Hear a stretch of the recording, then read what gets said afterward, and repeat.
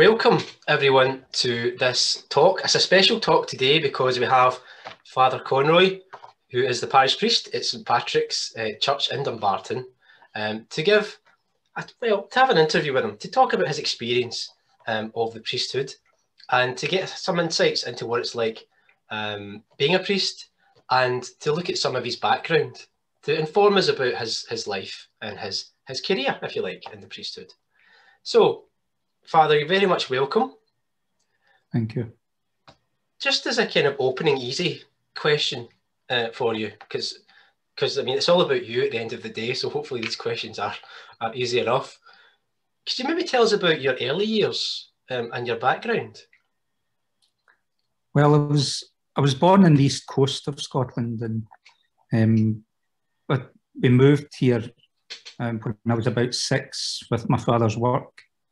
I attended St Patrick's MacLean Place, and I made the first confession, as it was then known, and first Holy Communion and confirmation here in St Patrick's. So I was kind of surprised, I must say, when the bishop asked me to move here, because that was quite unusual, and I've been here about 13 years now, 14 years going on, coming up for 14 years now since that. And when did you join junior seminary, Father? After the primary school, I went to the junior seminary, which was in Langbank. I was there for 2 years.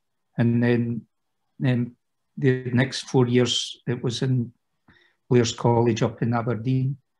And that was the 6 years of secondary school. Mm-hmm. And when you joined the junior seminary, I think you were about 12 years old, is that right, Father? Yeah, 11 or 12. 1970 it was. So. Was that quite a big decision? Because it's a very, very young age by anyone's reckoning. So how did that come about? It was kind of strange, I suppose. My brother had gone to seminary before me. He's two years before me.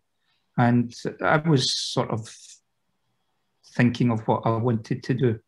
There were a few people, I think, because I came from a Catholic background, that St Patrick's had a sort of a tradition of people going and studying for the priesthood. There were quite a few had gone from the parish, and I think somebody asked me, do I want to go?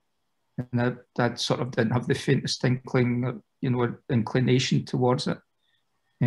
So I said no. And then I was quite young, so I had to repeat primary 7. And I suppose that you were getting to that stage as you do in primary 7, where you're starting to look forward to the high school. And you're sort of feeling, well, I'm sort of growing up now and becoming a man now, at all of 11 years old. And I suppose it was a kind of daunting thing, and you start to think, well, what's it going to be like? And I decided one of the things that I had to do was sort of grow up a little bit. And part of growing up for me was, at that time I sang in the choir in St Patrick's, and that's quite a big choir. So I decided that part of going to secondary school would involve me leaving the choir. So I told my mum and dad I didn't want to be in the choir anymore. And that, it was a Sunday. So we went to benediction. At that time, I think there was benediction in the Sunday evening. And the priest happened to be speaking about vocations and the need for vocations. And something just clicked with me. And that was it. That was it. And for you, has it been quite plain sailing through those early years? I mean, you were at junior seminary, then you went up to Blair's. Was there ever that kind of period whereby there was ups and downs with your faith, and maybe, in your formative years, you may have started to question things? Or, was there any ups and downs, or did you always feel that you were moving in one direction? I would say the questioning, a serious questioning, came later.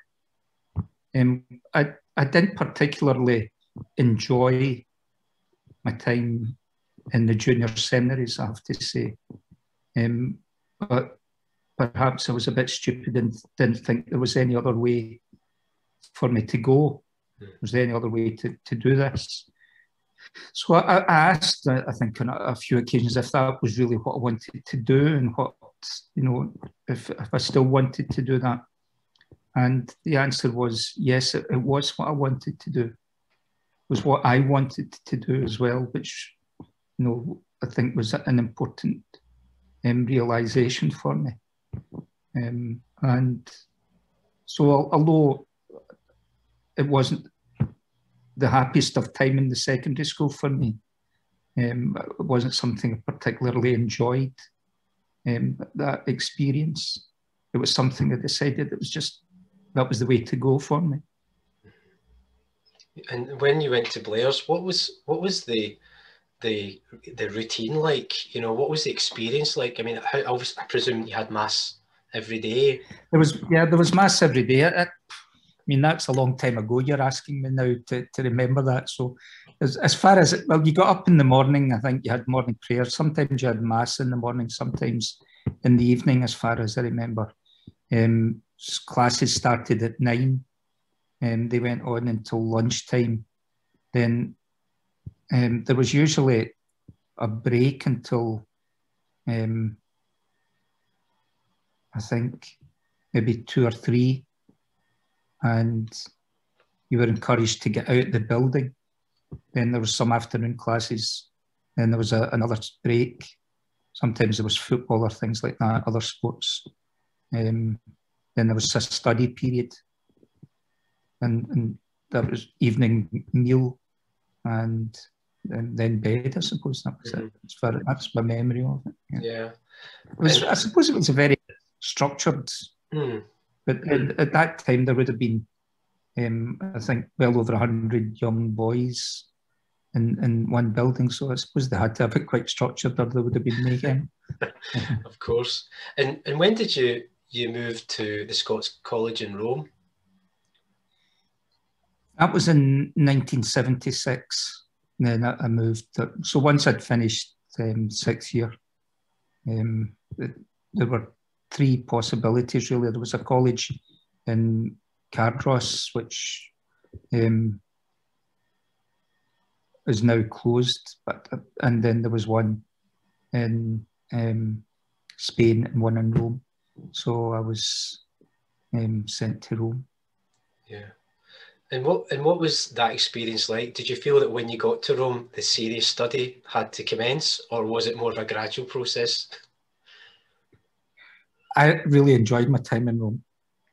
I enjoyed my time in Rome because of the weather, which was glorious, because there was lots of football. I think I can remember distinctly between, when was it? It would have been between October and December. We had 46 games of football.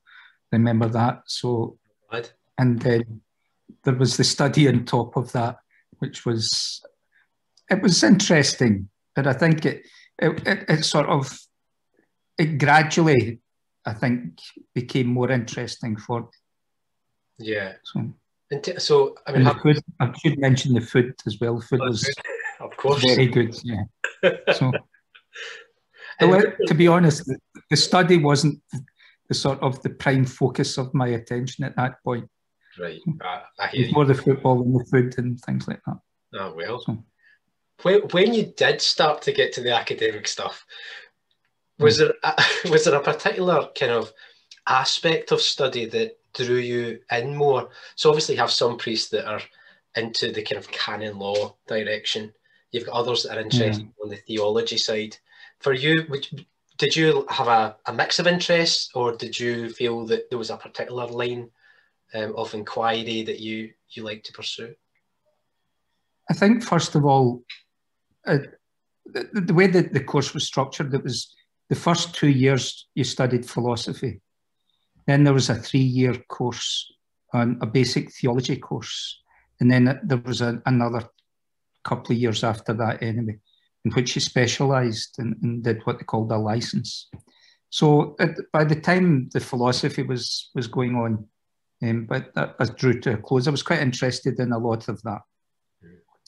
The theology then, I enjoyed, and I think I enjoyed it more as the time went on, because it became more speculative, or and I suppose to some extent more philosophically based as well.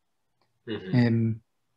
And at the point after you finished your 3 years of theology, that you'd have a word with the bishop, and the bishop would say what he wanted you to do.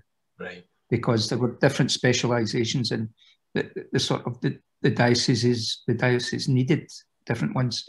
So I went in expecting to do canon law, because all the other students in the year who were from Glasgow had all been given their specializations. I was the last one in, and the only one that was left was canon law. Mm. So when I went in to see the cardinal, it was the archbishop at that point, I was expecting to be told to do canon law, and he said, no, I want you to do scripture. So that was a shock. It was also meant that the normal specialization was 2 years, scripture was 4 years. Right. So that I went back and I did scripture, and I must say I thoroughly enjoyed it. It was really, it was very enjoyable, challenging as well, but very enjoyable. And how often? And the scripture, of course, it was language based. It was principally, and you did the first 2 years, you basically just did nothing but languages.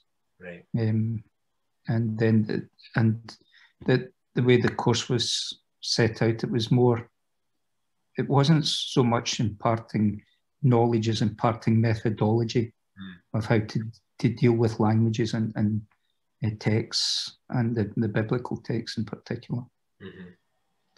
And at that time, how often were you allowed to come home to see your family and things like that? At the beginning, when I first went out there, so say for the first five or 6 years, yeah, the first 6 years, I think, you were only allowed home at summer. Right. So at Christmas, you were sort of told to get out of the college and go and discover Italy. Right. And you weren't allowed out of Italy. And then at Easter as well, you were encouraged to get out. And at that time, I suppose, that time we were very fortunate because there was government grants for students, so we didn't have debts. So I suppose we were more comfortable off than students would be nowadays. Yeah. And so we had a bit of pocket money. I remember going up to Venice the first Christmas, and we didn't have any place to stay. And we went to the local tourist office, and they sort of just looked at us as if we were idiots, which we probably were, going to Venice and not having any place to stay. And so they sort of said to us, well, how much have you got to spend? So we told them, and so I think then they just sort of thought we're wasting their time. But one person was very good, and they found us a place in Hotel Rialto. Right. So you know the Rialto Bridge, yeah. And you go to the Rialto, and if you see this hotel, it's a 5-star hotel. But it wasn't quite a 5-star when we went there. And we went in, but we thought we'd landed, in a lap of luxury. So they took us up to this room, which was an old cupboard that they'd taken the brushes out to put us in. But it was at the centre of Venice, so it was very good. So that, it was, I suppose it was just a great experience in many ways. At that time as well, when I went out, 1976, not a lot of people could afford to travel abroad that way. And so we were very fortunate. Yeah. And you could see, you saw a different side of life, a different side, different culture, really. Mm-hmm. It wasn't, the world wasn't as connected then as it is now. Yeah, absolutely. And thinking back to, the fellow students that you're with at that time, I presume you developed friendships throughout your time. And in your experience, were you one of the few that completed the course? Did others kind of fall away? was it difficult when that happens, particularly if you had made friends?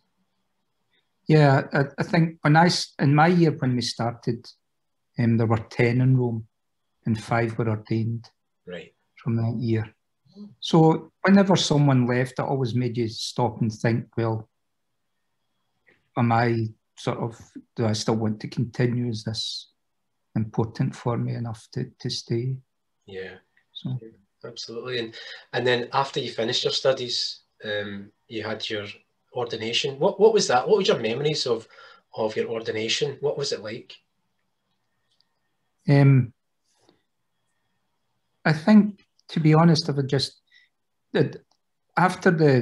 did 2 years philosophy, 3 years of theology, and you did your specialisation. After the first year of specialisation, in the course of that, you were ordained a deacon. Yeah. And I think that's the big step in many ways, rather than priesthood, because that's when you make the commitment to celibacy and that. So you really have to think about it at that point. And I remember my tragic. It was, I suppose, to some extent, what age would you have been 22, 23 maybe? So you're still young. You think you're an adult. You think you know things. Yeah. But I think at that period in my life, my sister had cancer. So things weren't great. And then there was another student who committed suicide. Right. And we get told that on when we were doing a retreat before the diaconate. And that, I think, really changed my whole perspective on life and the way that I approached life and questioned life. Some great tragedy like that impinges on your life and makes you realise what's going on, that we didn't see this was happening in this other person's life.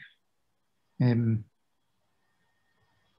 how could it happen? How could God allow such a thing to happen? How could, wouldn't he protect them? And especially somebody was, wanting to be a priest.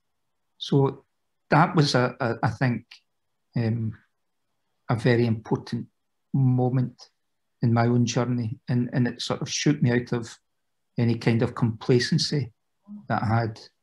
And so I think that was the significant one. The run to priesthood, if I can put it that way, is it was different. It's not that you're thinking, but you've really made your decision by then. So you've got time to enjoy more what's coming up in priesthood. And you've not got a lot of time, to be honest, because you're doing exams, and I think our exams finished halfway through June, and I was ordained on the 25th of June. So your mind is focusing on one thing and then switching to the other. But a lot of the real thinking about it, you've been doing throughout your time there. And if you don't mind me asking you about that, because that sounds like a terrific time. Your sister being very gravely ill, and and then obviously there was the suicide as well. You said that in some ways that kind of change your perspective, and you said that it makes you question, well, why would God allow that to happen to someone that wants to become a priest? How did you get through that? How did you process all that? I think the way that I processed it, I don't know if this is the way that everybody processes it, but I think it brought me to a fork in my road. So I had to make a choice of what I wanted to do with my life, how I wanted to approach life. Basically, did I want to be someone who looked on life negatively, who approached life negatively, or did I want to maintain a kind of positivity about life, to say, no, that life is good, that it's not all darkness, that it's light that is the main thing. And that was the choice that I had to make. And that was a choice as well of saying, well, do I want to believe or do I not want to believe? And I said, no, I want to believe. Mm-hmm. So that's not to say that everything then resolved itself. And when I said that, it gave me a different perspective on life. I think at 22, you know, you're not mature. You think you are. 23, you're not mature. It takes time, but it sets you on a particular way of approaching life, and the questions that you ask about life, the answers that you try to find about life, are given that perspective. And for the rest of your journey through life, I think, you know, you're still trying to fit things together in a particular way. But I think for most people who have, you know, after a certain age, you do experience tragedy, and it makes you question. It does. And I think, well, how do you answer that? How do you respond to it? Some people, I think, just can't find an answer and just shut down, and they just don't want to think about it. Other people think about it and say and grapple with it for the rest of their life and can't find a resolution to the problems, the questions that they're asking. I think I was one who decided, this is what I'm going to do. And the questions will keep occurring to me, and I'll keep looking to find a better answer, or a more satisfactory answer, or an answer that I can live with. And I think that is how life then has gone on. And I think that has that's affected how I approach life and how I've matured, hopefully, in the course of life. Yeah, and one of the things that I think is probably one of your signature phrases that I often hear you say, and I don't know if you realise you say it, but in Mass you often talk about how we journey through life. You say that quite a lot. You talk about the journey of faith. And I think that kind of talks to some of that as well. And there's also the fact that it's only you that can truly make that decision if you're at a fork in the road. Yeah, it is. I mean, there's this phrase about faith seeking understanding.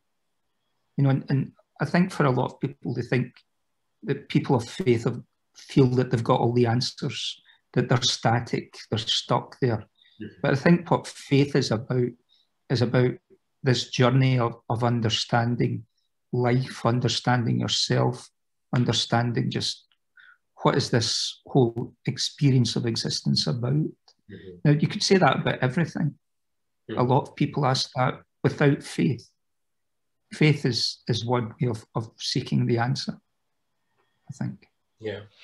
And then, you know, you made the decision, you came to that fork in the road, which was not easy and took time to mature through it. When you did complete your studies and then you were ordained to the priesthood, can you remember what that day was like when you were ordained? Just a very happy day, you know, a very joyous day. I think that's, again, it's a few years ago now. So. Yeah. And was it Cardinal Winning that ordained you? It was, yeah. It was the Archbishop at the time, but yeah, he was the ordaining prelate, as they say. Yeah.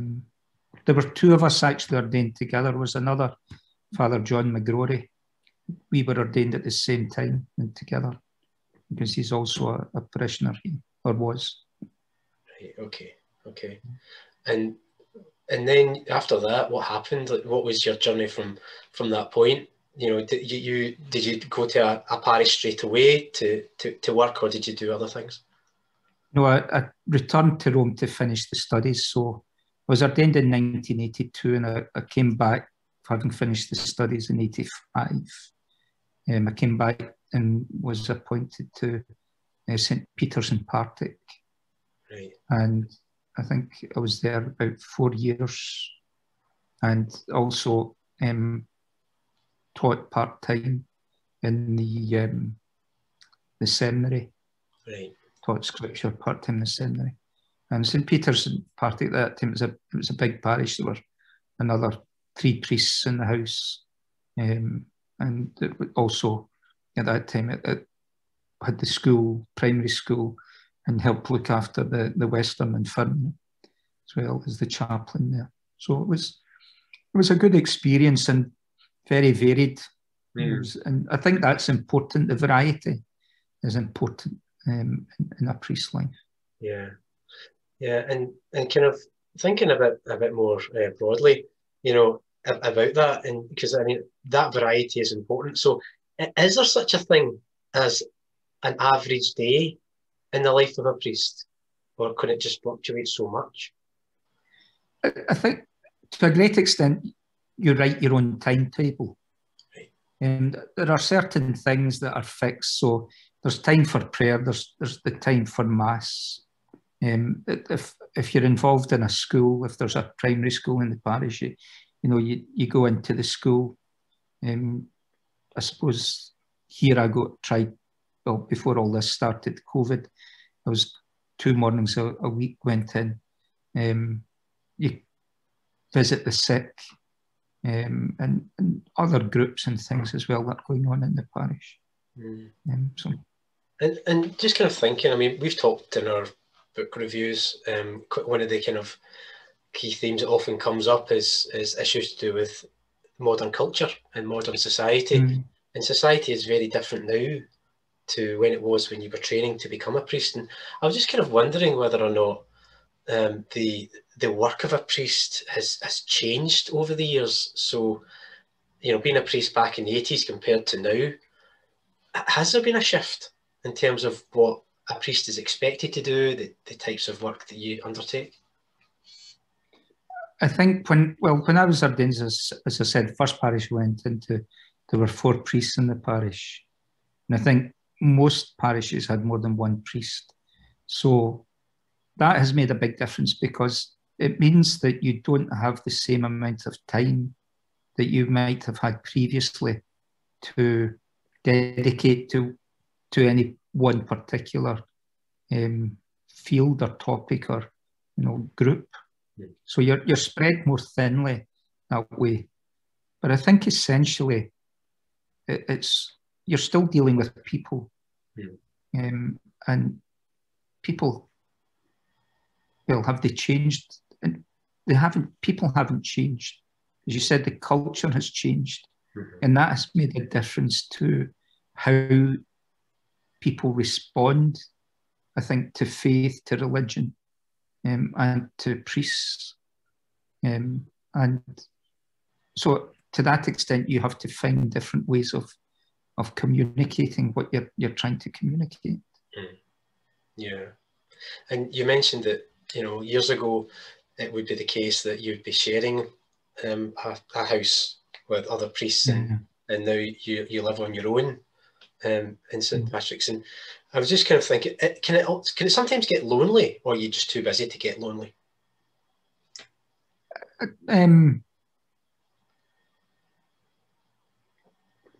You're busy.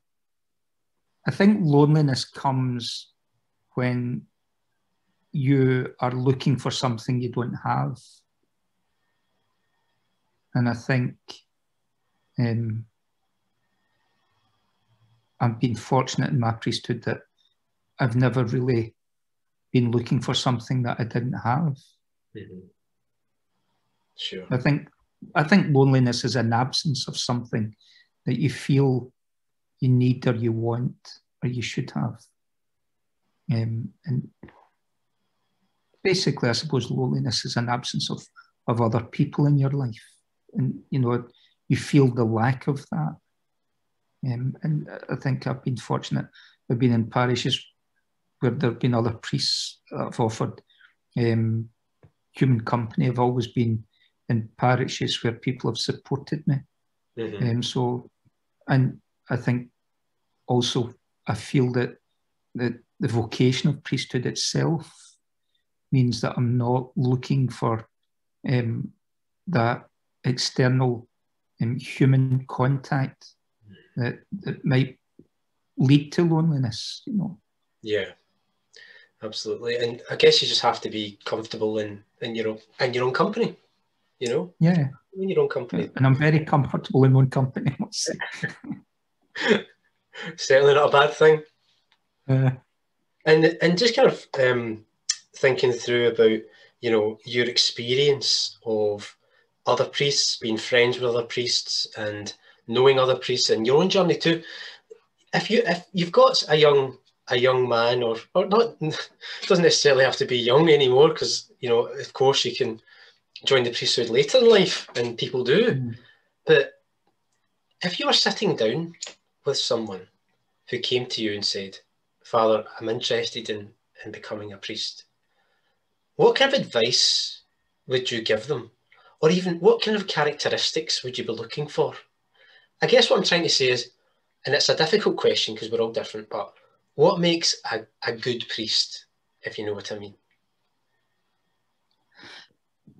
I think in our society, the person has to be mature. I think they have to have thought about their life and what they want out of their life. And I suppose the vocation of priesthood arises out your baptismal vocation. So they have to have thought about their faith and know what their faith is about, and understand that too is a vocation, and have decided that they want to live their baptismal vocation in this particular way of the priesthood. Because there are different ways, like marriage is a vocation, and you're living out your baptismal vocation in marriage. And that's just as important a way as the priesthood. But it's got to be, I suppose, just that particular understanding that it's a way of living out what we're all called to do. So I think it's not something that you do because you can't find anything else to do. This is something that the person wants to do because they understand their Christian vocation. Right. And can I just ask, in this is something you might not be, I don't know if you have thought about it or what, but is there times when you, for example, being part of the Catholic Church, it is such a huge entity and there's so many rules, dogmas and so on. Have there been times in your life as a priest when you feel that sometimes the church has got in the way sometimes of your ministry and in terms of what you've been seeking to do? But by the church, do you mean the institution? The institution of the church. Right. No, I can't say that.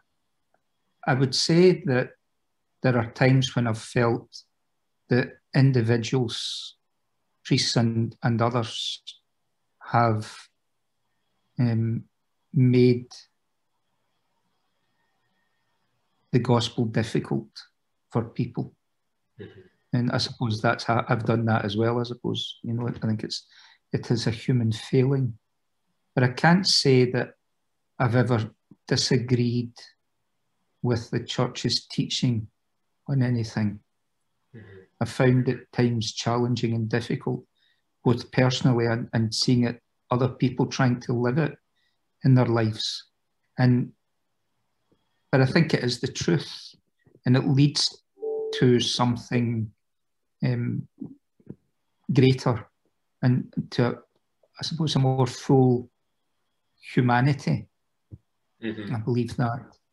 And it's just that I think where we have failed in different ways, and I wouldn't say as the church, but because it's individuals that fail, I think where we have failed is that we have not managed to help people on their journey of faith to grow.